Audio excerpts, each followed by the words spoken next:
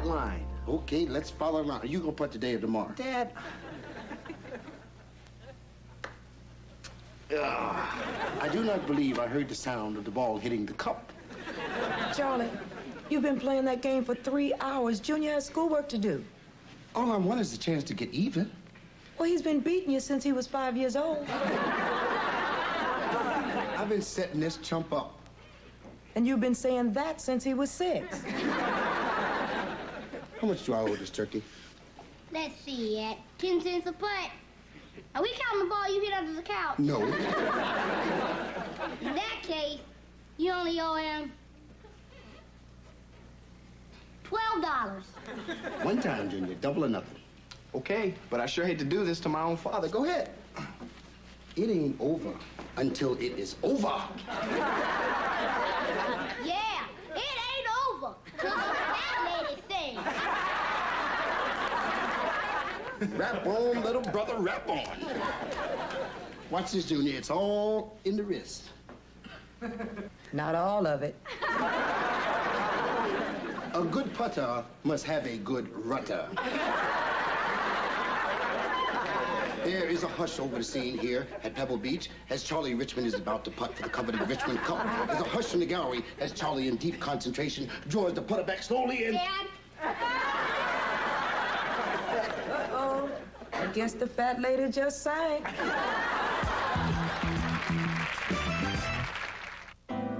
Picnics in the park, kids in the car, Sunday's family day, getaway. With family, togetherness, and it's so good to know that we still count on us. Oh, we're family, we're made up of the lasting kind, so hard to find. We've got us when the way gets rough, and when we're caught between a rock and a hard place, it feels good to turn around and see a smiling face saying we can do it. Lean on me, I'll lean on you. We're strength to each other. Whatever it takes, we'll see it through. Oh, we're family together. Oh, we're family.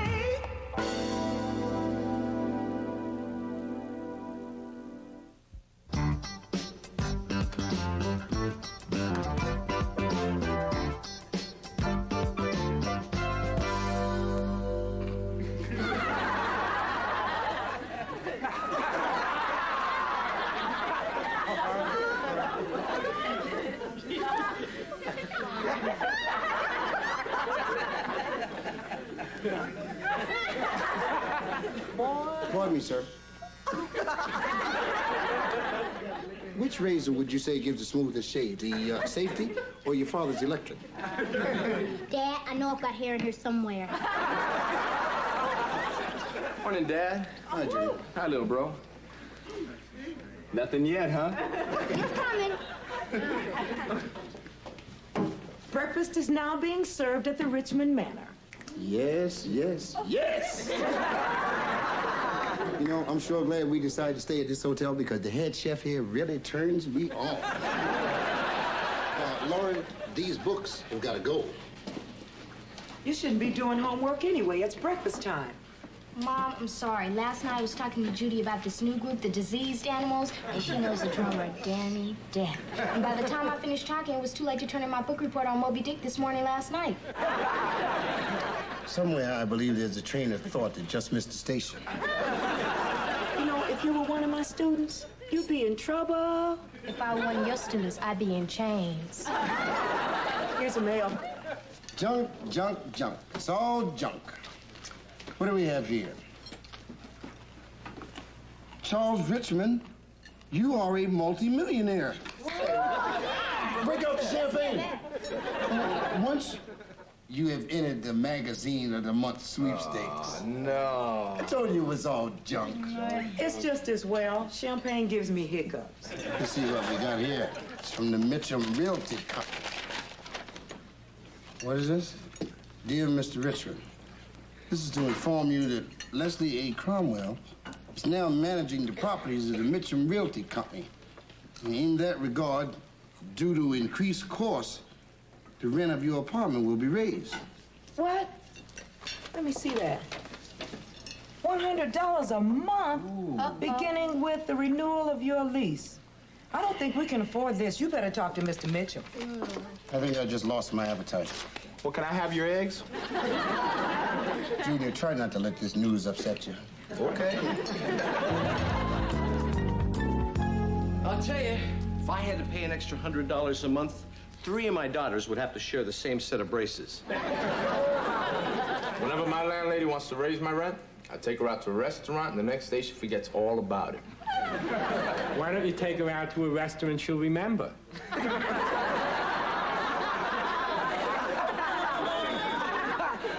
Well, I guess there's 2 things in life you can depend on, Charlie: death and rent raises. If they happen in that order, I wouldn't have a problem.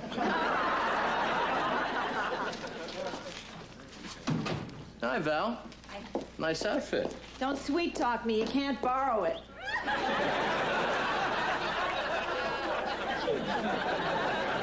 How are things in the controller's office? Out of control as usual.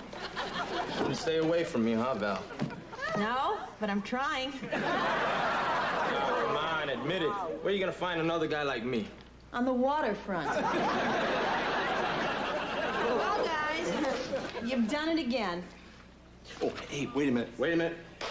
I can explain that little mix-up with the paving crews. You see, the 2 foremen have the same name, Kabaletsky. They both ended up doing the same job.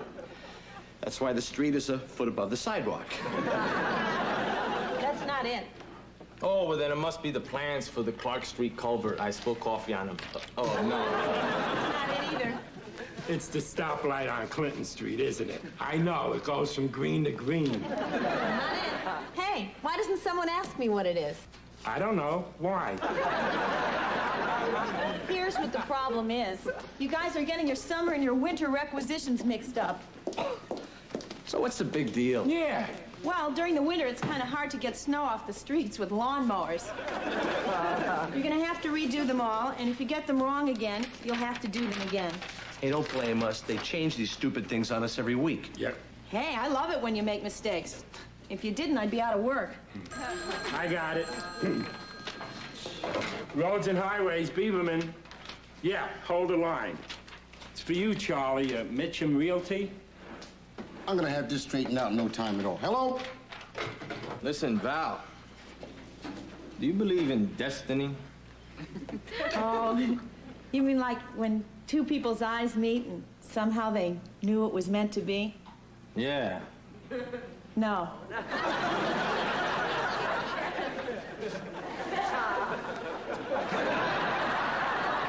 Why should I pay an extra $100 a month when the place is a mess?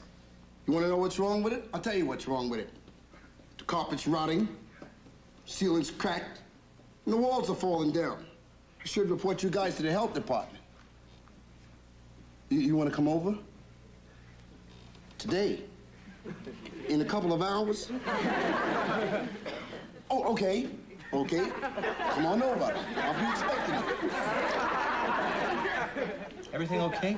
These guys don't want to budge on that rent raise. I thought the owner was a friend of yours. He is, Mr. Mitchell, but he's in the Bahamas. And he got some guy from the Hitler School of Business running his company. Tough, huh? Well, he started the conversation by saying, the party is over.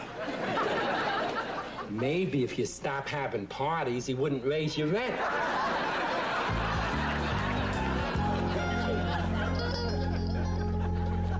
Hey, Robert, take a card and don't tell me what it is. Okay.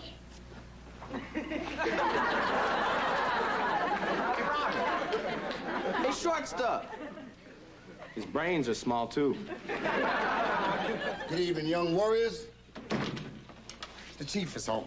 Hey, Dad, what's up? How you doing, honey? Not so good. I haven't finished my book report on Moby Dick. What's the problem? Reading the book. Dad, I cannot get through this thing. It's forever. Honey, there's nothing to it. Moby Dick is about the sea captain who's trying to kill this giant whale. Near the end, there's a lot of blood and violence when the whale kills the captain. It's a lot like the Chainsaw Massacre, only with a fish. I didn't know this book was that hip. Hi, sweetheart. Hi, Dad. Hi, little buddy. How come you're home so early? Mr. Cromwell, the new manager's coming over to look at the apartment. Yeah, did you ask him about the rent increase? He said he raised the rent of everybody else in the building. Well, what about Mr. Mitchum? He's always so nice and reasonable. And in the Bahamas. In the Bahamas? Sounds serious. Does this mean we have to move? I hope not. I spent my entire life here.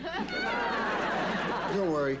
When I show that Cromwell guy some of the things that are wrong with this apartment, he won't raise the rent. But, Charlie, there's nothing wrong with our apartment. Trust me, it's just a matter of strategy. That's probably him now. Kids, would you mind starting dinner, please? Got you, Mom. No problem. Thank you. Sure, Mom. I hope he's not a bleeder. Charlie, don't go too far. You are about to see a turkey get carved. You may take notes if you like.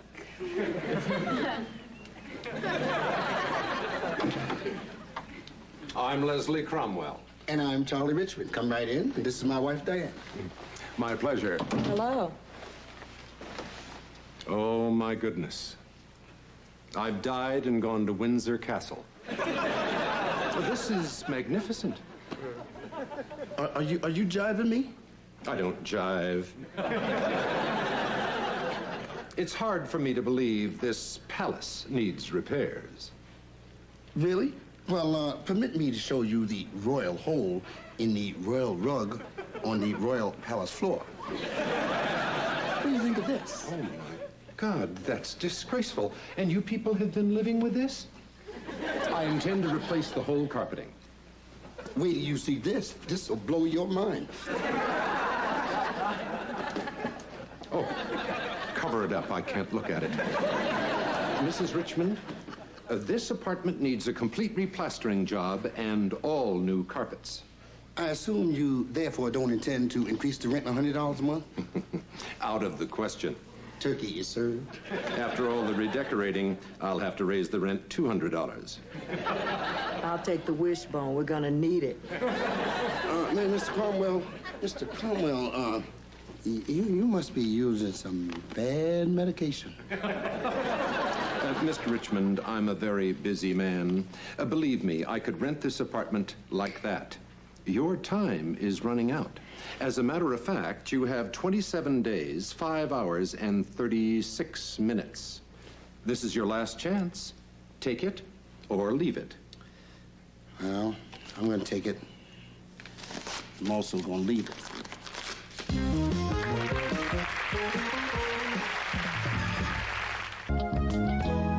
Charlie, this has been our home for 15 years.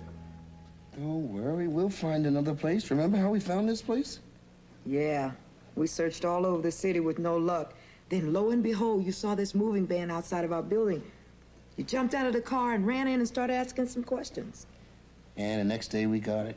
Yeah. And it had everything we wanted in a home. Sure did. The kids grew up here. We met all our friends here. We've spent the happiest days of our lives here. Don't worry, I'll find us an even better place. I know you will. Well, I guess I better get some boxes and start packing. Maybe I shouldn't have ripped up that lease. It's okay, honey. We're with you all the way. Come in. Mom, if we have to leave this neighborhood, I'll die. Yeah, it's gonna be pretty tough leaving the only home you've ever known. If they're with me all the way, I'd hate to have them against me. If we have to move, why don't we move near Disneyland? I promise we will not leave this neighborhood. I will find us an even bigger place. Great. I finally get my own room. I won't have to walk to a field of bubble gum when I get up in the morning. And I can have my own bathroom. Yeah. Yeah, I'm gonna miss bathing without having pantyhose in my face. We need a bigger place. Maybe there'll be room for a dog. Just a wild idea. It says here that you got a 3-bedroom, 2-bath apartment for $375 a month. With a sauna, jacuzzi, and an exercise room. That's great. Where is this? Above Angelo's accordion college? Good luck. Like I told you the other day, If you punch in the right codes, you won't have that problem again. You see, the computer doesn't know whether it's winter or summer. You have to tell it. It's winter. There you go. Now we know exactly how many snowplows we have available. Oh, there are 467. But 3 of them have carburetor problems, 2 have burned out bearings, and 1 was stolen when Eddie Finkel went for pizza. Statistics are Milton's life.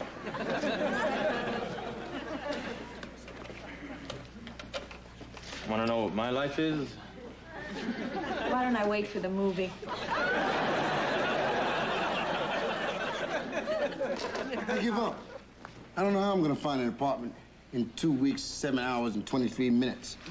Well, just hang in there, Charlie. It took Molly and me 2 months to find our apartment. Maybe you should have bought a Mac. Listen, Valerie, look, I'm sorry for coming on to you the way I do all the time. You're a sweet lady, and I have a great deal of respect for you. Well, that's sweet of you to say, Miguel. Thank you. You're welcome. You like steam baths? You mean those places where 2 people can get undressed and begin to tingle from the moist warmth enveloping their entire bodies? Yeah. No.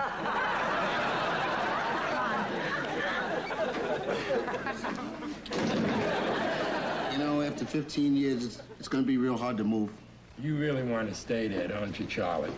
It's my home. The other tenants feel the same way you do? I don't know. I think it's time to find out. Thank you very much, fellow tenants, and it's very comforting to know that you feel the same way we do. Absolutely. Absolutely. Now, I'll write up the petition, and we'll send it to Mr. Cromwell. That's right. Well, wait a minute now. I sure hope you know what you're doing, Charlie, because, well, none of us want to move. We all have to move if we all stick together and fight this thing. Okay, you wait a minute, Charlie. Now, you don't forget to mention to him that the garbage chute on the 3rd floor has been stuck. Man, I mean, my clothes are starting to smell like some funky fish. Check. Garbage chute stuff. And the light's been out in the lobby for a month. I'm afraid Frida will go downstairs some night and someone will bother her. Yeah.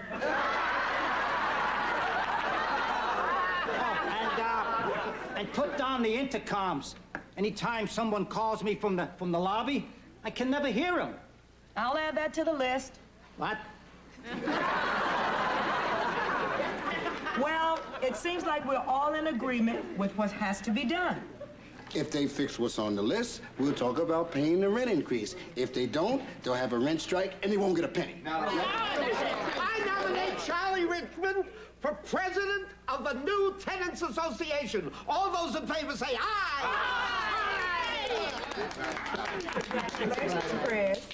Thank you, sweetheart. Way to go, Dad. You're a natural-born leader. Yeah, now I know where I get my charisma. Whatever you have, I have, whatever it is. Where's the door? I'll get it.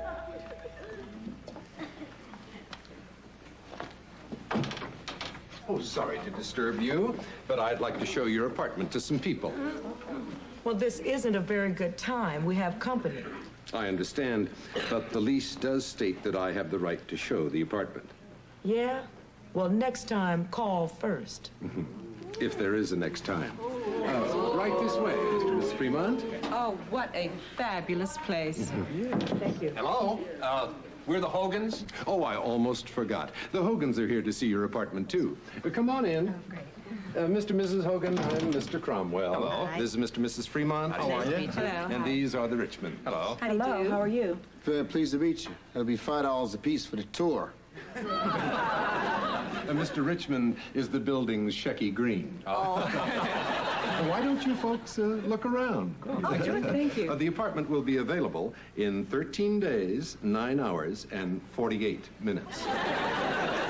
I suppose you'll want to see the bedrooms? Yes. This way, please. Ah, I see some of our tenants are here. Hey, Cromwell, when are you gonna fix the furnace? Yeah, when are you gonna wash the windows? And it's been 6 months since I asked you to fix the garbage chute on the 3rd floor. Isn't it about time? 12 minutes after 7.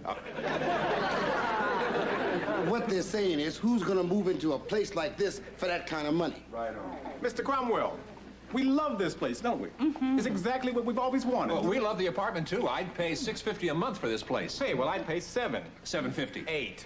$850. $9. Why don't you folks call me later? We'll settle this in my office. All right, we'll call you later, Mr. Cromwell. Thanks a lot, Mr. Cromwell. Bye-bye, Les. Bye. Thank you. Bye now. Bye. Thanks again. Nice people. And they love your apartment. I can't tell you how happy that makes me feel. Listen, I hate to see you folks leave a place you've called home for all these years.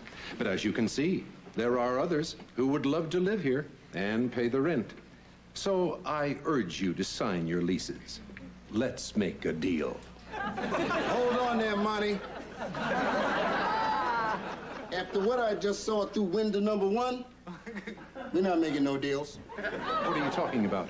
Those couples who were just up here a moment ago, I saw them hugging and kissing and getting in the same car. You know, when I was showing them the bedrooms, I got the feeling that those couples knew each other. Maybe they're just friendly types. I believe that you and those couples are running the game on us. Oh, that's preposterous. Yeah? But why did Mrs. Hogan call you Les? Lots of people call me that. Somebody you met for the first time tonight? None of that stuff, Monty. I also got the license number of the car. Honey, why don't you call your buddy down at Motor Vehicles? I'll do that. You know, and I wouldn't be surprised if he found out that the car was registered to a friend of yours. Mr. Richmond, you certainly have a vivid imagination. I also have Mr. Mitchum's number in the Bahamas, and I wonder what he would think if he were to find out that you resorted to fraud. Well, just suppose I indulged you in your flight of fancy. What could prevent you from making that call? We have a list. That's right, Monty. We do happen to have a list.